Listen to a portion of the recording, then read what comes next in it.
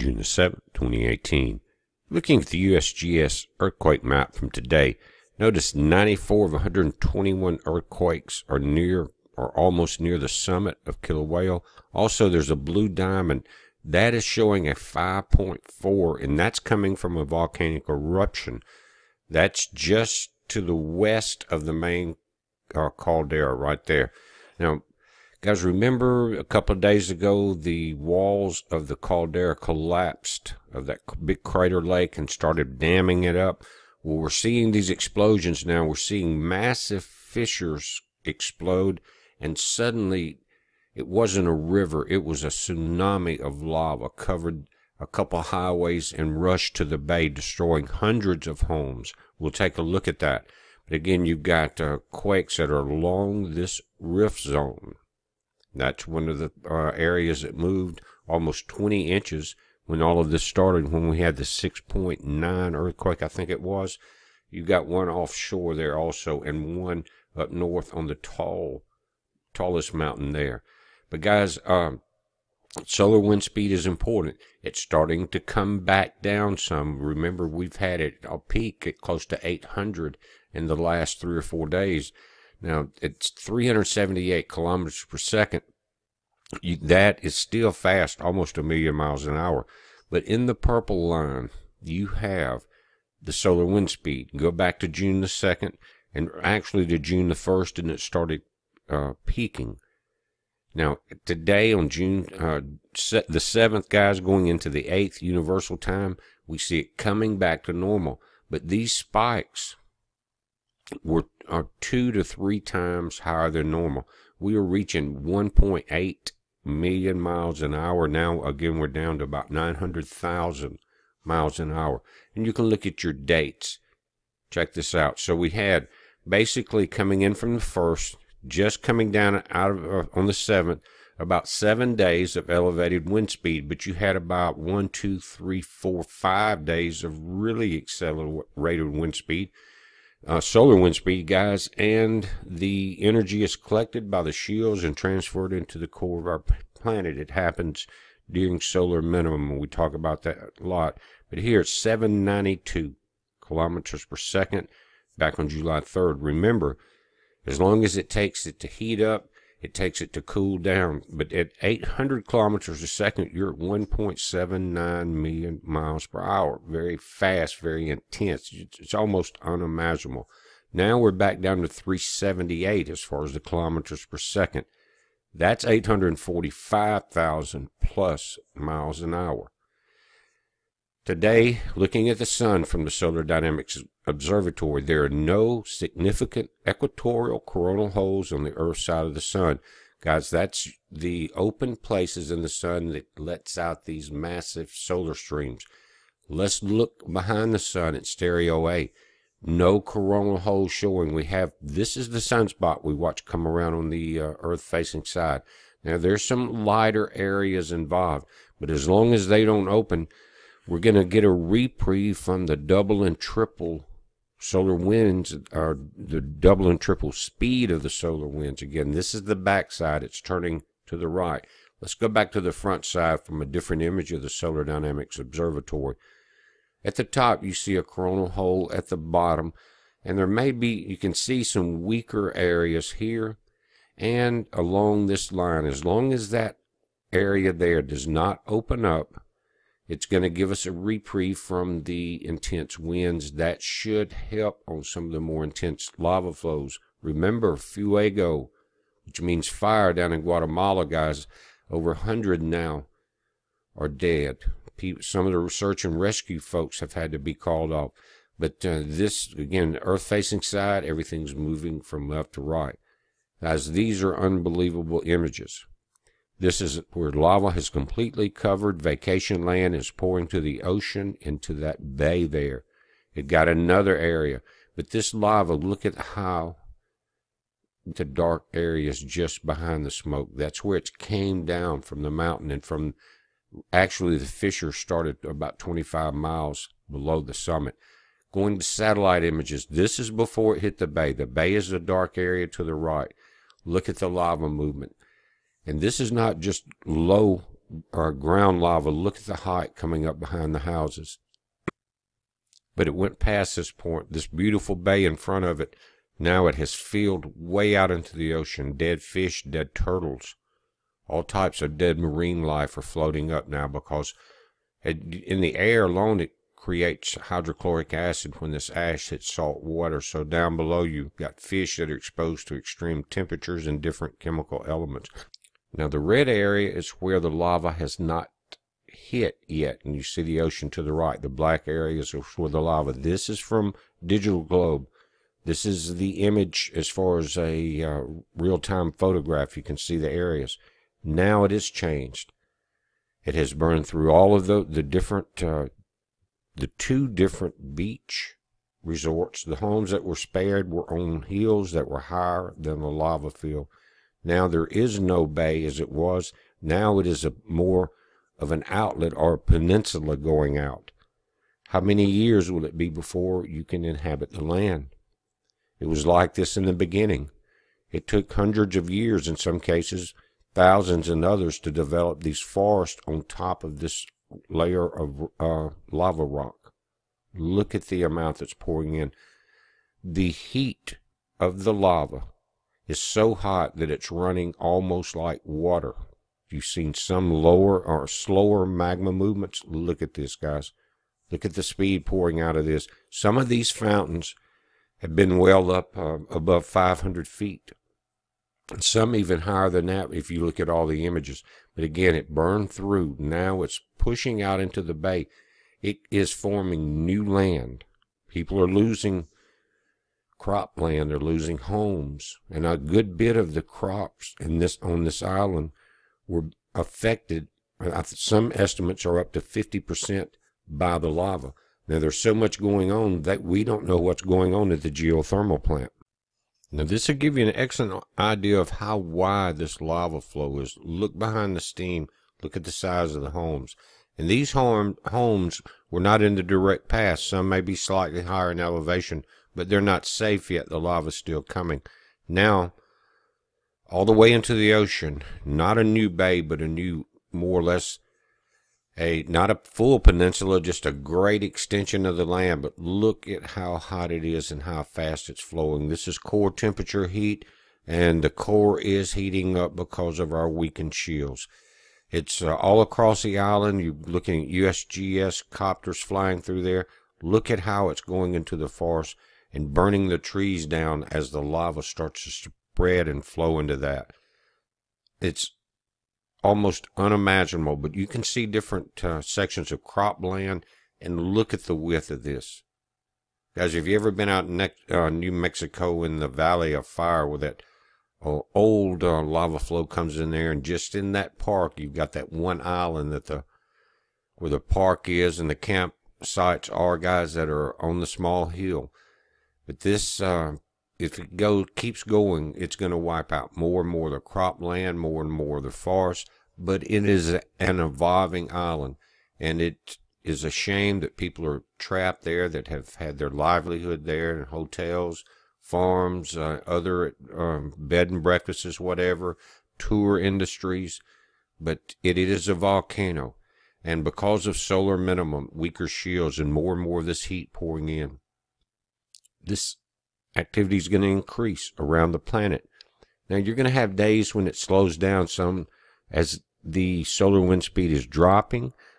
It'll have some time to cool off, and depending on when the next solar wind or geomagnetic storm continues. But right now, even in normal conditions, guys, even at less than 400 kilometers per second, as far as the solar wind, the energy continues to pour in. We're going to look at the magnetopause in this video, but just try to imagine the scope and the size of this tsunami of lava as it burns through. Again, look at the cropland, the trees.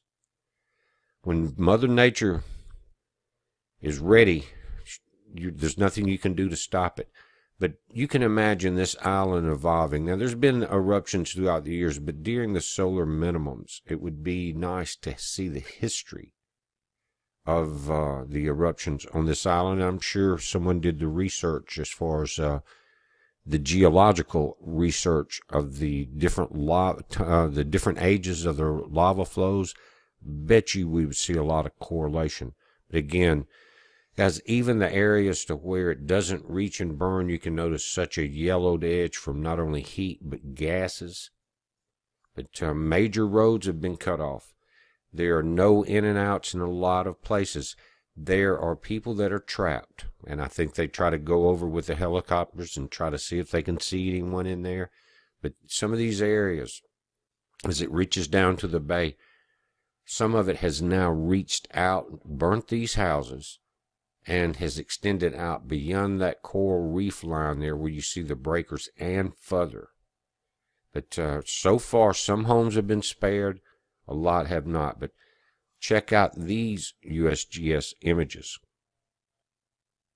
It looks like a Jurassic era. But there's days and days of this coming, guys, because we've seen all of the buildup since June the 2nd up until today starting to pan out a little bit. So if you got about 5 days of the heat buildup, how long will that take to decrease down? But look at these lava fountains. It's amazing. And it's like the beginning of the planet in a lot of ways. We've seen different volcanic explosions around the planet, but this is one of the most amazing that we've ever seen. It's completely the rebuilding of an island, the add-on of an island. Now, just try to imagine the scope of that lava fountain from this distance. That thing could be 700, 800, maybe 1,000 feet high. Because look at the amount of lava that's pouring from it. And maintaining the heat at that distance to be that fluid. Again, USGS helicopter images, tremendous amount of cropland. The geothermal plant that we've talked about more or less has been covered up pretty much. I don't know if it will ever be reopened. It was in a very dangerous place. Some people said it did not involve fracking. Guys, it did. They were injecting high temperature water and chemicals down into the rock to force that steam and it cracked and it forced that steam back up. So it is fracking regardless of what you think. But again, guys, this, if it keeps up like that, will build a new caldera. That the size of these, the width, the temperature is almost unbelievable. Never seen anything like it in my life, and I doubt many of you have either. Now, in the part 2 of this video coming up, guys, I'm going to keep this one about 10 minutes or so. But again, look at this. In part 2, we're going to go to the Fuego volcano, and we're going to look at CERN in that one. CERN is running hot. The shields are weak, and we're going to show you the effects of what CERN has done today, and look at the images. Incredible. Again, slow-moving lava is cooler. You see a lot of the mostly black rock on top pushing forward, but here you're seeing the rivers and lakes of fire with this lava. But guys, we're watching it. You watch it. You guys in Hawaii, this is not over. My point again, weak shields. This is how the Earth goes through these things, and this is a grand solar minimum. But again, just to touch on the Fuego, or fire in Spanish volcano, now 100 are feared dead. They're saying that the ash has fallen across more than half of Guatemala, covering areas where agricultural areas is crucial. We hope that alone, the crop damage, will not mean a secondary disaster. They had to suspend rescue efforts, but again, rescue work at Guatemala volcano interrupted. Death toll hits 100. The search for survivors from deadly eruptions had to be canceled because of dangerous situations. Today, June 7th, this is why. Look at the quakes. And the one in the blue right there, guys, notice it doesn't have the peak of the lines because it clipped out. It was stronger than it looks. These are images from a day ago. It's just repeating, I realize, but this volcano is over 12,000 feet high. This is from the other edge, and you see the main area. But this is molten hot lava, just like we're seeing west of here on the equator in Hawaii. Again, if you look at the Hawaiian volcano here at Kilauea, and you move from there, you move eastward to Fuego, you're very close to the equator. Now think about a ball spinning like our planet is, and you have in some instances you have water. In other instances you have these large, gigantic magma pools. The centrifugal force will keep the most of that energy near the equator. You just got to understand the fluid dynamics of it. But just draw a line from Fuego to Hawaii, and then if you go back the other way, you're looking over at in the area of the southern Japan volcanoes. But you can see here at 12,346 feet for the Mountain of Fire, Fuego. But guys, if you look to Japan, we need to watch a couple of areas. One, if you'll pull it up again, southern Japanese islands, there's a volcano there that is on red alert. It's not currently erupting, but it's called Kirishima. It is 5,577 feet high, but it's along that equatorial band. So we just watch it, guys. All of the links that I'm using are on our website, but I want to go here for a moment and look at the magnetopause. Very strange events indeed. Look at the almost black coloration, guys. If you've seen my videos for a long time, this is always blue or a yellow band. That's showing you extremely low density on the chart of solar particles. Solar minimum, if it's not during a geomagnetic storm with high solar wind speeds, guys, these shields are extremely weak because of this. That line that's just above 10 on the bottom normally stands out to around 12 where I've got that bottom line area. But these dark areas are extremely unusual. This means that this solar minimum could be much stronger than we think. Now this distortion at the North Pole of the magnetic field lines every time corresponds to CERN running at 13.5 tera electron volts. And why would it bend it at the north? Because CERN is in the northern hemisphere, right into the Hall currents, the field lines, and under the auroras. The auroras are signs of where the most energy is coming in from our field lines. But guys, this is very dark coloration. The chart to the bottom right tells you how low that the proton density is around our planet, between us and the sun, and even creeping into inside some of the satellite bands. Look at the coloration, completely different. Now your timestamp going from this morning or just after midnight throughout the day, but again, the lowest colorations I've seen in almost 7 years on this particular chart. And it's just showing you that the density of the protons, the electrical charge, is very low. That means the shields are very weak, because that's what controls the strength of our shields. That's what determines how strong the dynamo generating inside this planet that makes our shields is running. But look at the colorations as we go through the days. Almost black to the right. Look at the deep purples. Guys, can you ever remember seeing that in any of my videos or anyone else's that covers this? Never seen it. It's extremely concerning to me because that it's going to indicate as the darker these colorations go, the less energy, the weaker the shields. And as they get weaker and we have a sudden geomagnetic storm, the lava is going to reheat. The quakes are going to increase. And I mentioned this before, during these grand solar events, they can tie them into the water minimum and other cooling periods, and via ice core drilling, they can see that they had heavy volcanic ash fall during solar minimums, and these are cooling periods. Here you see the shields are doing a fairly good job at keeping the cusp closed. Not a lot of energy pouring in from this red band. The planet is in the center of this. The white section of that center ball is sun facing. This is the energy burning off from the shields, and the energy is coming from right to left. This is going to change. Notice this is just after midnight last night, Universal Time. So we go through the day.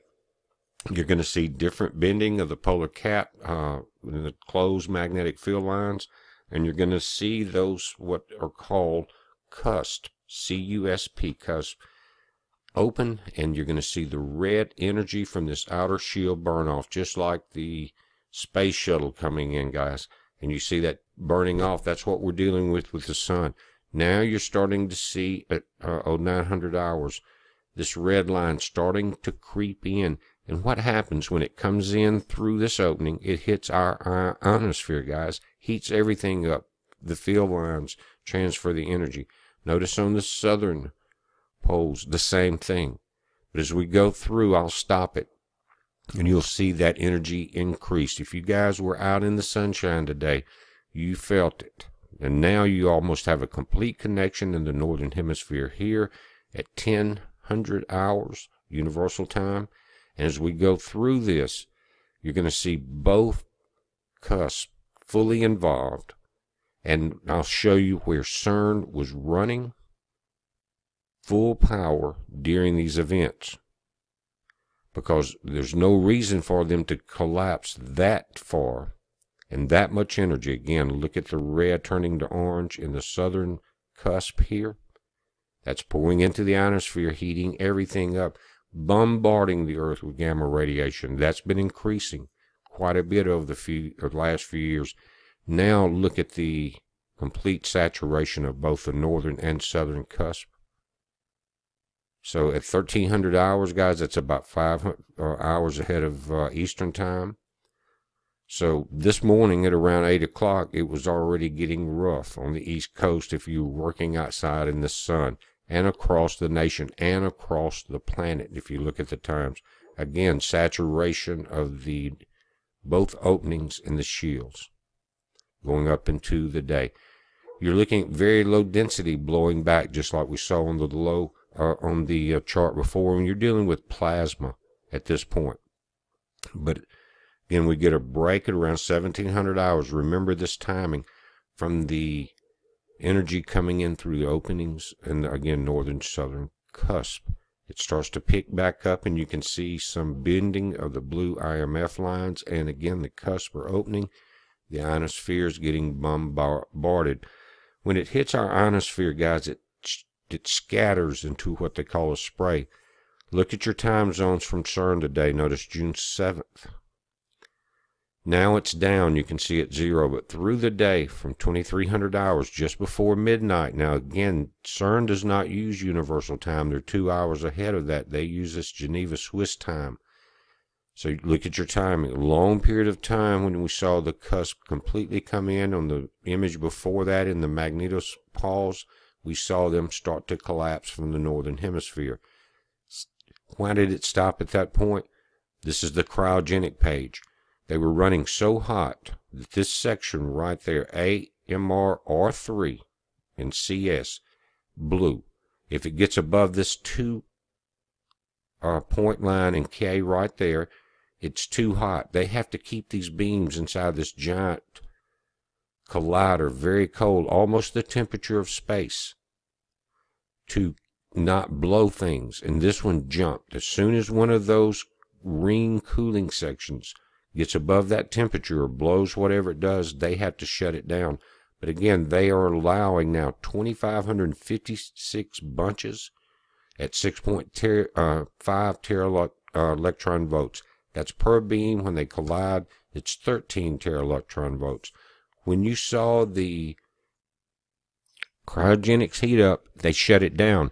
Now, normally the beams, like right there, guys, and right there are matched. They're these magnets inside these large tunnels that have to be so cold, keep them aligned and colliding. But when they turned it off because of that overheating, they just spin out in this outward pattern, guys, because no longer are they being controlled.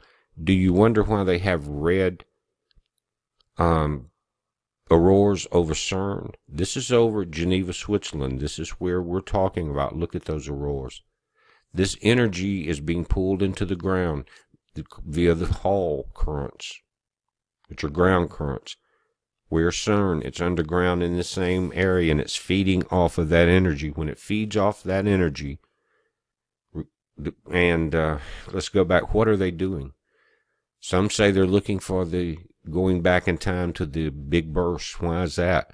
Was that when God cast the angels down and closed that opening back into heaven? And they're trying to open it back, free themselves? Because it is definitely fallen angel technology. Again, look at these red auroras over Geneva. As there's a lot going on, we're paying attention to it.